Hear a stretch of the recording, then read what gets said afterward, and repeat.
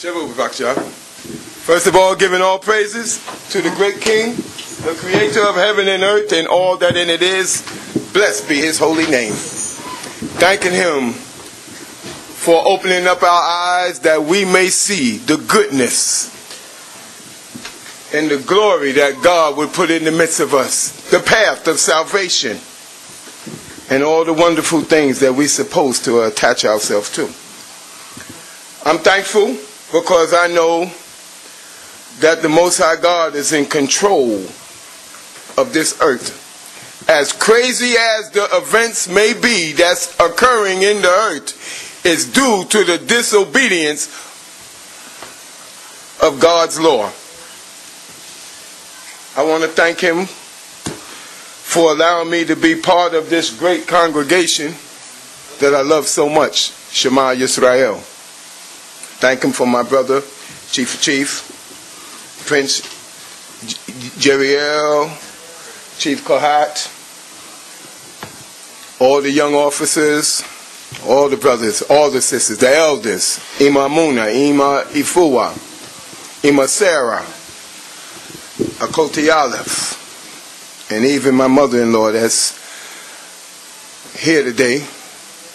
I thank God for the safe trip that he has given her and allowing her to enjoy herself with her family. It means so much.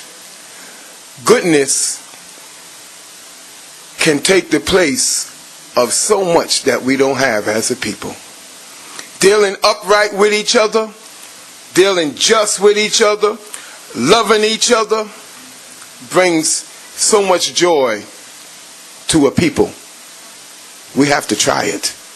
You have to live in it and give glory to the Almighty. I like to go to the 91st Psalm.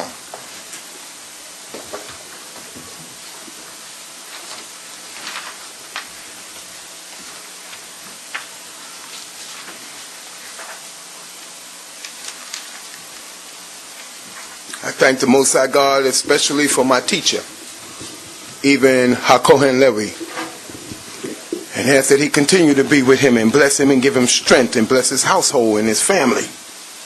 And give him the love of his children. That means so much, the love of your children. You know, that's why we got to grow up understanding family and family structure. Grow up paying attention to those that God has put over you to raise you, which is your mother, your father. Means so much. Because they were created to set you right. Especially if you see that they are on the right path. And that they're striving to obtain that which God has in store for them. Believe it, the Father don't cut you short. Most High God don't cut us short when it comes to the nation of Israel. Especially if we are obedient to his will. All we got to do is be ready and put yourself in a position to hear. And Father will guide you. Because he's magnificent in all that he does. Who has a God like this people here? You understand? You got to feel that. Who has a God like the nation of Israel? There's none. And there got to be a spirit within the people to answer that. Because God rules over you and lords over you, not like any other family upon the face of the earth. You are special to him.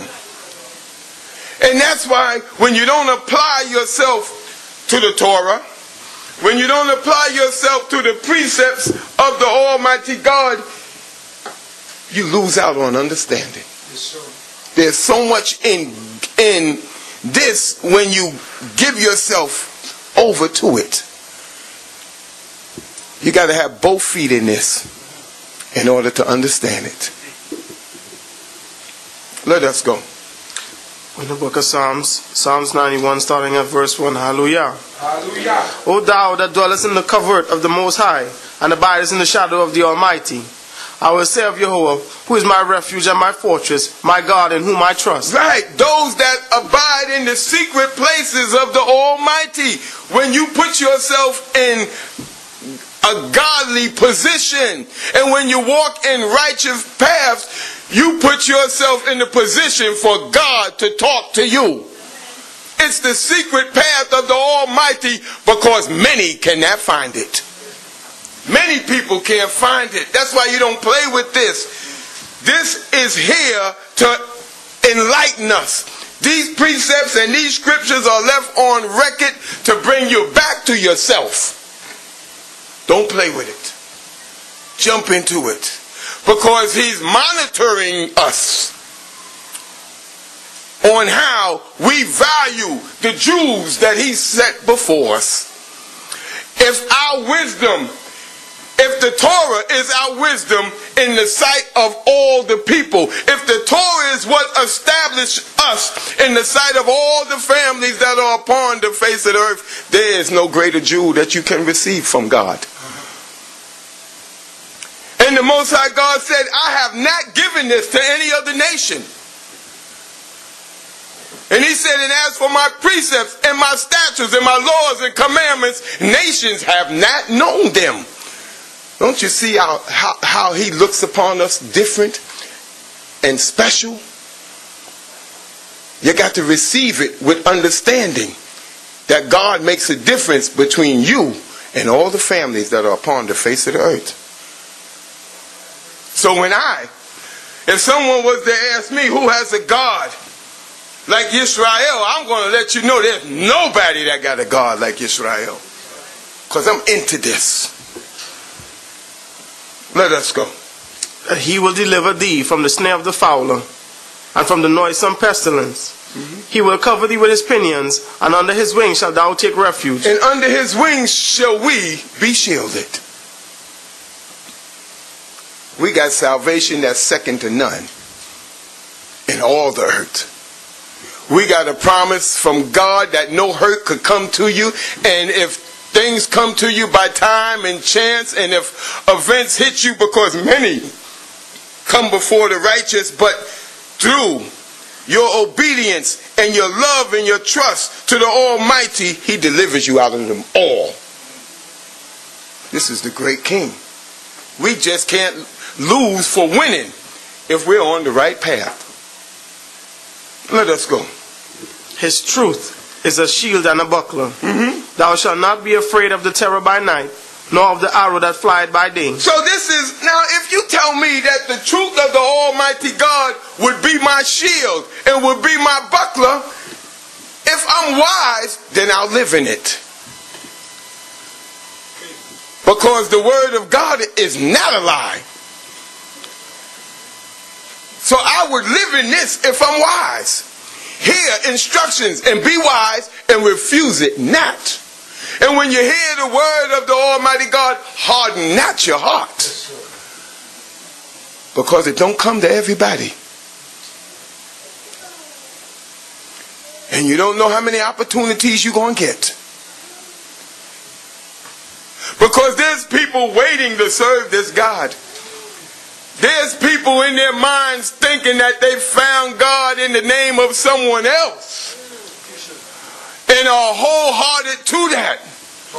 That are better to naught than we are to truth. And Father sees that. And do you think he'll let that person stay in naught? Because they're saying thank you to the wrong person, but their heart is seeking God. This is a great King. And this is a merciful God, not missing anything. Let us go. Of the pestilence that walketh in darkness, nor of the destruction that wasteth at noonday. 1,000 may fall at thy side, and 10,000 at thy right hand. It shall not come nigh thee. You hear this? 1,000, we can be in the midst of destruction. That's why I know as an Israelite, you see, there's sayings and then there's black sayings. You understand? And black sayings was the most foolish sayings I ever heard. Black sayings, don't split a pole. Don't sweep over my feet.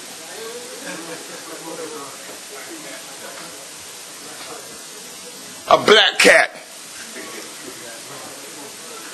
All them little silly sayings. I don't live by them. If you can't harm me, then I can go in a place where you call upon a false god. And I can cry loud and spare not. And I can come out of there with more props than you saying, I'm not going in there. But my people are in there. And they're lost. And the word is within you, standing outside there. So what are you going to do about it?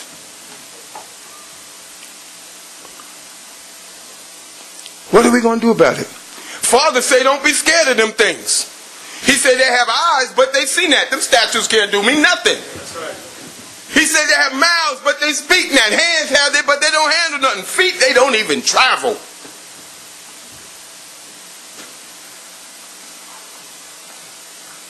I thought one day I was going to be able to go into this church on Ralph Avenue and teach. Man, I wanted to go.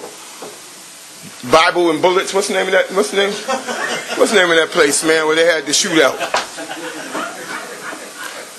Yeah. Ralph and Prospect. That's where our people are. That's where the word need to be. It's no different than when Elijah and the prophets, when they was having the contest, Israel was right there in the midst of falsehood, but truth prevailed. Give God the glory. Don't worry about what people say. Absolutely. If you feel in your heart you got something to say and it need to be said in that place, and it's concerning God and his people, you go in there and say it. Can't do me nothing. I'm not commanded that I can't go into a church. I can't go in there and worship. But I can go in there and win friends and bring them to a better way of life. And it's important that we understand these things, man. Let us go. 8. Only with thine eyes shalt thou behold and see the recompense of the wicked. For thou hast made Jehovah, who is my refuge, even the Most High, thy habitation. So if you believe this, why not stand in this? I bet you if somebody told you for sure you're going to hit lotto and you're going to win $1 million, you're going to stand on that line. You're going to get that lotto ticket. Huh? If you thought that person was telling you the truth and said, look, the machine, we got it to where what's going to come out is going to be the number that you get. You're going to get on that line. And it sounds crooked and it has nothing to do with God. But you'll wholeheartedly go forth and believe it and take part in it. A chance. But God's word is not a chance. God's word is sure. Sure. This is better than any lotto you can hit. Because from this comes everlasting life. Not that you're going to live forever. But if you give the right ingredients to your seed, to them that are promised to set the world aright, they would be in it forever. I go to bed worrying about my children. Come on. I can't sleep until my son come in the house. Come on. I be light sleeping. And I be so happy when he come in the house because I worry about him. But what kind of worrying would I have if I didn't instruct him about God?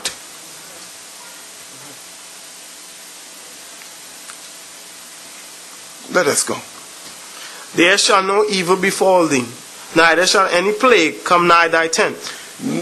In the midst of corruption and chaos and destruction, 1,000 will fall here and 10,000 will fall here, but it won't come nigh unto you, and you won't have no harm.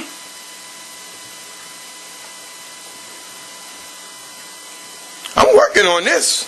Come on. Because I want to live. And he says that I will renew your spirit like the eagle in your old age.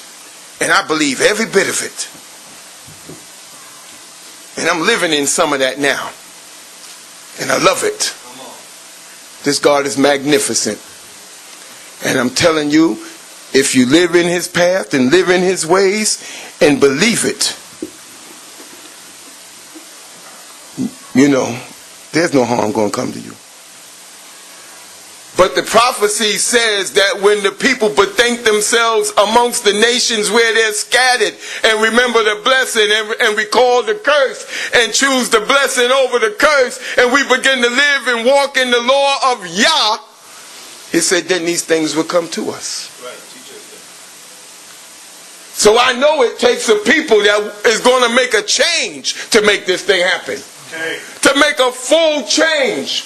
And it starts off with the simple thing like, shalom my brother, shalom my sister. How can I have been mad with you? And what was I mad with you about? I have to question myself to make change so that I can greet you in truth instead of in a lie. Because a shalom and a lie is deceit. That's right. You're better off not saying nothing. That's right. So I need to get myself right, that when I talk to people that I feel in my heart that I don't feel so good about, that I can really look into that and find my problem. My problem. Because if we're so up on serving this God wholeheartedly and acknowledging that you can't love God without loving his people, and then I have to be up on why I'm feeling ill about my people. And if they're sick, I need to help them rather than hate them. It's important. You understand? The law of God is a healer. Even the doctors wear the rod of Moses on their shirts, on their uniforms, on their doctor shirts. Represent healing. And that's what we're supposed to do. Heal the sick. Heal the angry. Heal those that step off. That put themselves in a position to be healed. Don't count how many times you talk to them. You may not have to go out your way to see them, but when you see them, tell them something. Don't hug them. Give them correction. Because hugging without talk is condoning them in their wrong. Yeah. Hey, well, man, I seen Israel. He ain't even asked me to come to the temple. And that's the brother I like. That brother's all right, but he ain't all right. He ain't all right. Because he's supposed to set you on the right course. Cry aloud, spare not, cause us to know our wrong and our transgressions. Let us go. 11. For he will give his angels charge over thee, to keep thee in all thy ways. You hear that? So now if you're sitting up in here not believing in this, and then you your own destruction, you your own enemy. But if you acknowledge this to be truth because of studies, and then understand this, he's commanding his angels to have charge over you. And they got to report back to God to make sure that you all right when the sun go down. Let us go. They shall bear thee upon their hands, lest thou dash thy foot against a stone. Don't even let my servant stump his toe. Come on. That's how watchful God is over us in our righteousness. Let us go. Thou shalt tread upon the lion and asp, the young lion and the serpent shalt thou trample on the feet. Because he has set his love upon me, therefore will I deliver him. You understand? You mess around and be in a position or predicament that you're not supposed to be in by fault of man, but because you don't know everything and we slip up and make mistakes. But if you're right with God, you're delivered. You know what it is to walk with the faith of the Almighty God and trust of God? Read about Abraham. You understand? Abraham was able to go down into Egypt. Said, listen, Abraham knew the customs of the people, and Abraham got insight. And Abraham said, listen, wife, these people would kill me for you. They would kill me for you. He said, say, I pray thee, that thou art my sister. Now, by him saying that, he already knew that which follows that they're going to summon Sarah. He already knew that. Teach. But Father spoke to him in the beginning of his journey and told him that I will be with you. He already told him that, and Abraham wholeheartedly understood that and believed it. So he knew that you wasn't the first step he take in the journey after God telling him that he's going to be with him, that he lose his wife. No, that guy didn't touch his wife. And it's not the customs of kings and great men to get a wife, to take a woman and just jump right into them. No, man, you had to get groomed for the king. You had to sit in oil for a time and some days. Yeah, you had to marinate and smell like that oil you sitting in.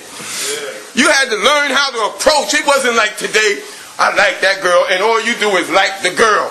You don't know nothing about her. Nothing about her. Teach. Sweet talk is nice, but it don't add up to nothing. He didn't touch our mother Sarah. You think after all of that Abraham would lose his wife and then give her back to him dirty? No. And it's all right? No. It didn't happen. Abraham believed and trusted in the Almighty God. Amen. And he was able to go anywhere in the earth. He was able to fight against 5 kings. Amen. Huh? With his Confederate men and his 318 trained men in his house.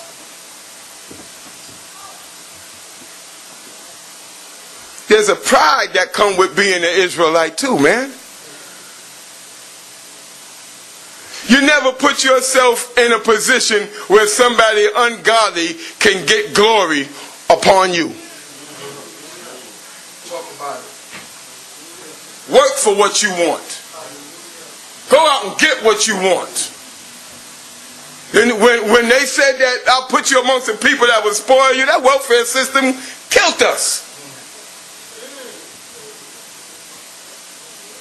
That welfare system here in the United States was like no other system anywhere upon the face of the earth. And look at the characters of the blacks in America. They think we owed it, that the people owed him something.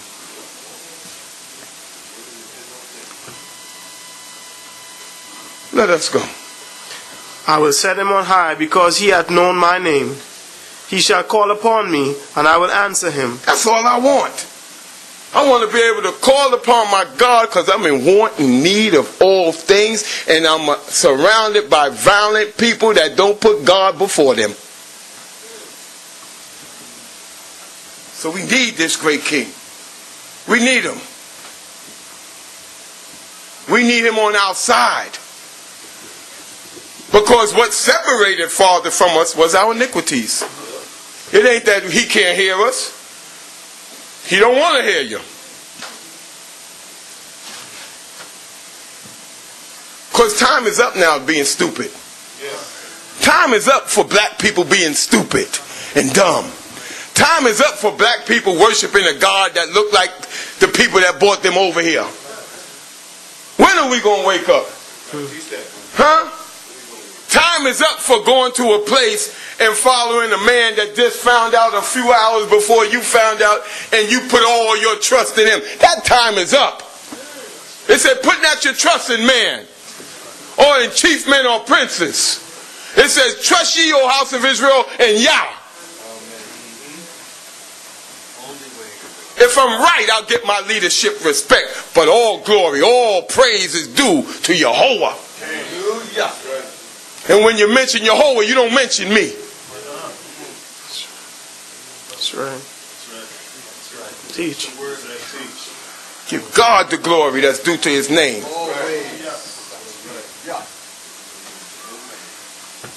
Let us go. I will be with him in trouble. I will rescue him and bring him to honor. With long life will I satisfy him and make him to behold my salvation.